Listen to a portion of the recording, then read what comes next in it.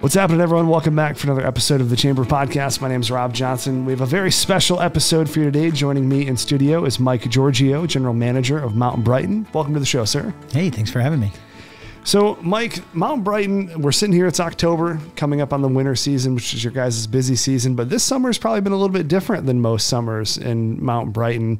We've had Main Street closed down here in the city, and a couple of events have moved out to Mount Brighton, and that's where I want to start the show, and then we'll get back into your background and how you became the GM over there.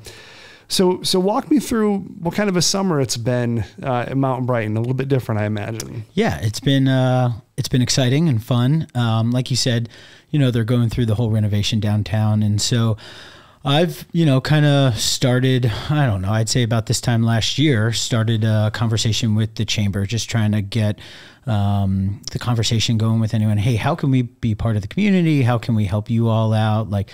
And as we talk about my history, I had a rich engagement with events and chambers in Vermont. So I just was, how can we be part of what you all are doing? You're doing some great events, and we just want to, give our time and space. And so we started the conversation about Yellowstone, and then Smoke and Jazz came into the conversation as well, which we anticipate going back downtown because we know that, the businesses down there really rely on that time and everybody enjoys it. So yeah, we just wanted to figure out how can we use this space that we have and have folks come out and enjoy it.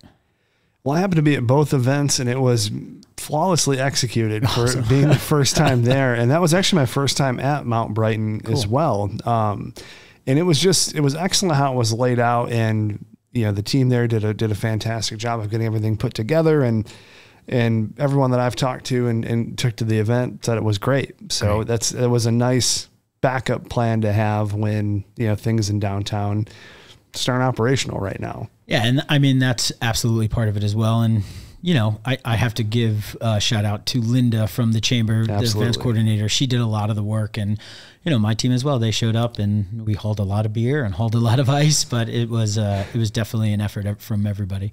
Absolutely. I did my best to lighten the load for you guys. I have to take so many back. So I tried to do my part as well. Somebody's got to, right?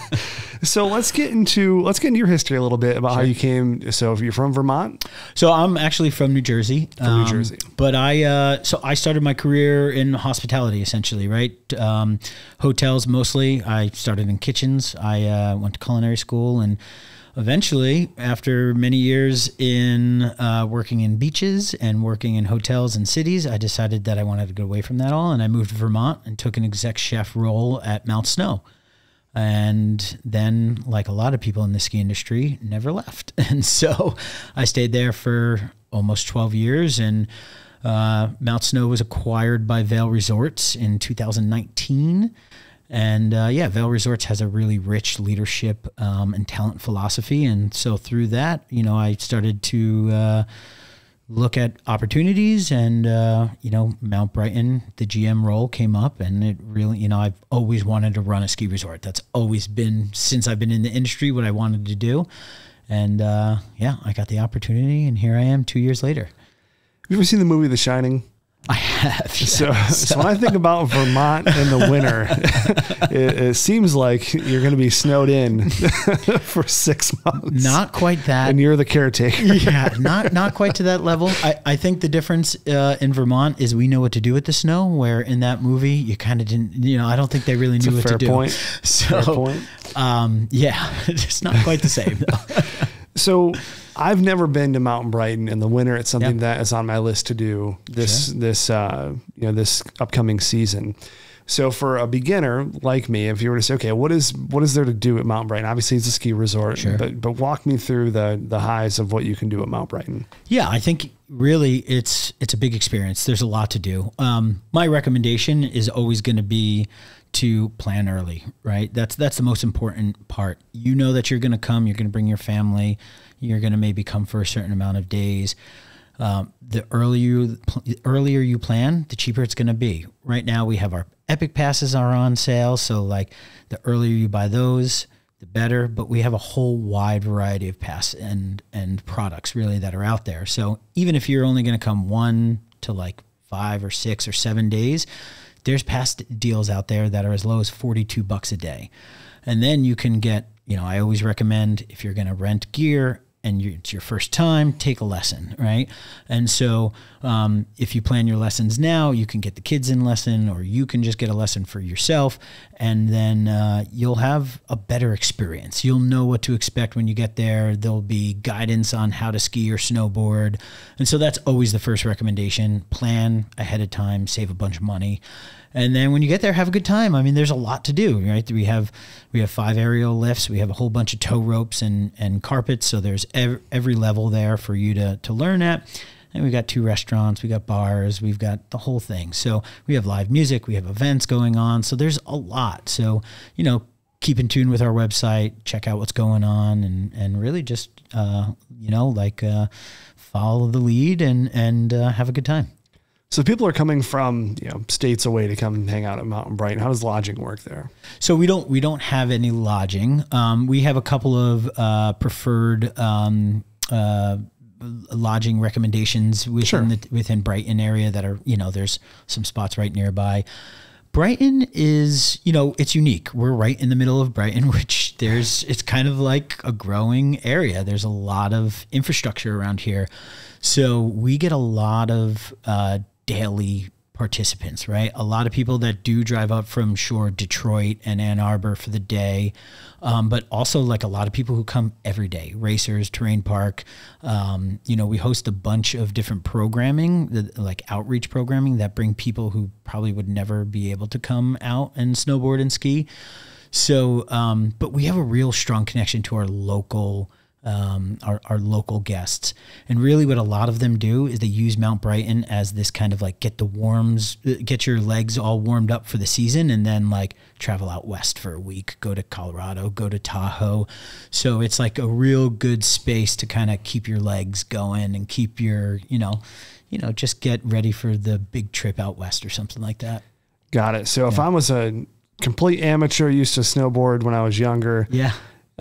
Still room for me at Mount Brighton. Absolutely. Yeah. It's for all, I've snowboarded all over the place, and I am on my snowboard almost every day. And, also every day there is somebody who this is their first time, and we take that really serious because we love the sport and we want everyone to. So we create space for anyone, whether you're an expert or this is the first time ever, to come and enjoy yourself. I love it. Yeah. What's your favorite thing about Mount Brighton? I know you've been to different resorts, you've been to different places, states. What's one of your favorite things about this since you've been here for a couple of years now? Yeah, I get that question a lot. And I think like it may seem cliche, but like it's always going to be the people, right? And it's always going to be like the staff and the guests. Within that, it's always going to be the person who's never been there, who never thought they could do this. And then by the end of the day, they're smiling, they're having a great time, and they can't wait to come back, right? Like I said, I came to this industry for a job, and here I am almost 15 years later because I love it. And like the more I can instill that passion and my team can instill that passion into people, that's the best part of the job. And I get to snowboard every day, so I can't complain about that. It's a win-win. I love it. Yeah. So let's talk about the younger people. So kids that are coming. So is it something where kids can take lessons? I know you mentioned that in the overview. So if kids are looking to ski or snowboard, that's something that you guys do quite a bit of? Yeah, absolutely. Like right now, like we have our multi-week programs. So it's like the best deal if you think you're going to come. Like my kids come every weekend, and I sign them up for 9 consecutive weeks. So it's multi-week is 3 lessons in a row where it's kind of tiered learning, and then you can bulk that out like however many times you want to do that. So we have those programs, which are great if you know you're going to be coming to the hill every weekend. You really want to get your kid like really, really into the sport. It's great.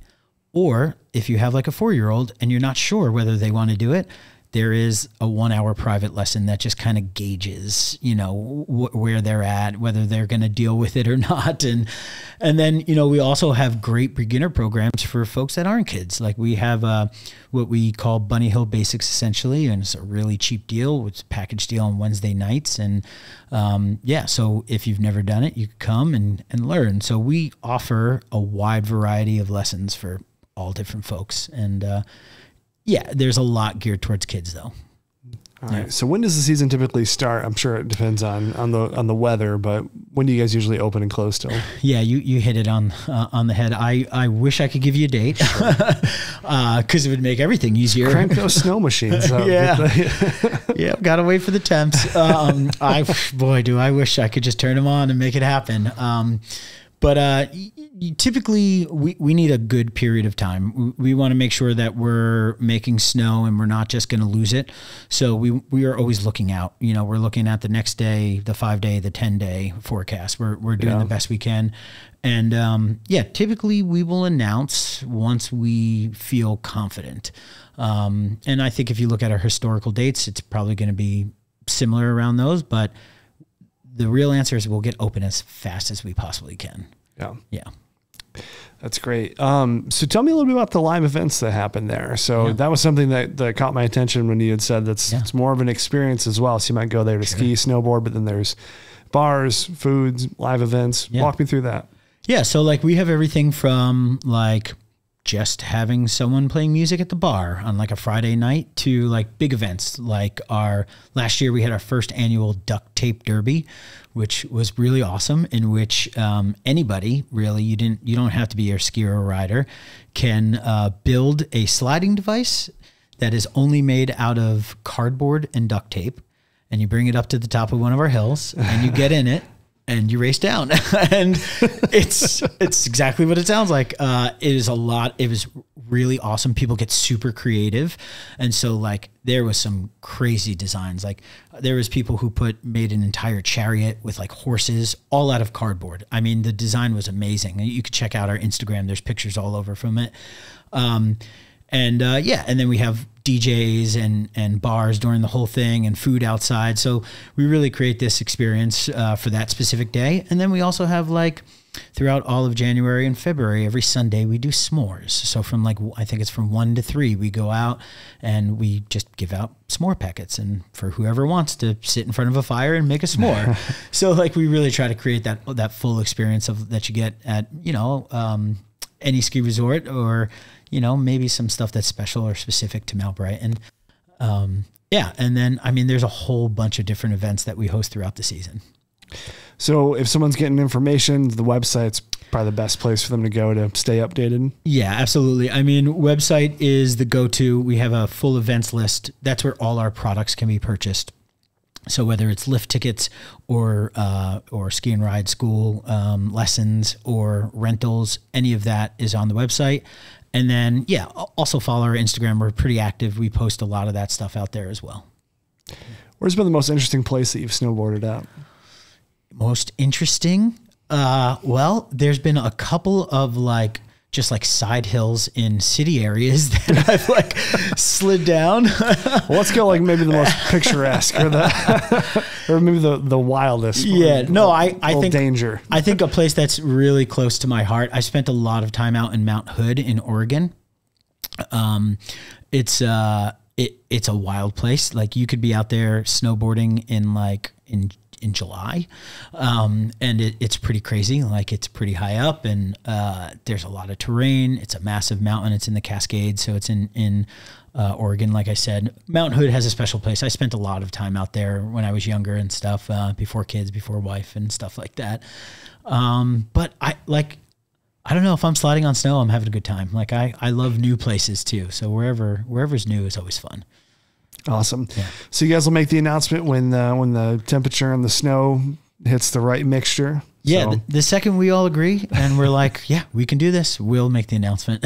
I love it. Anything else before I wrap up? No, just thanks for having us, and excited to see you come out. Yeah, absolutely. I'll be there. Yeah. I think my kids are both excited to get into snowboarding. Good. That's awesome. So, I've talked to them about it last year. It was a pretty mild winter. Yeah. So not a lot going on. You probably felt that. I did indeed. So excellent. Well, I'll definitely see you on the slopes. I probably won't be standing up, but I'll do my level best to do so. So thanks for stopping today. I appreciate it. Yeah. Thank you. Absolutely. All right, everyone, that's going to wrap up this week's episode. You can find all of Mike's information, everything on Mountain Brighton in the show notes. Be sure to check that out. And hopefully I will see you on the slopes in a somewhat vertical position. Take care.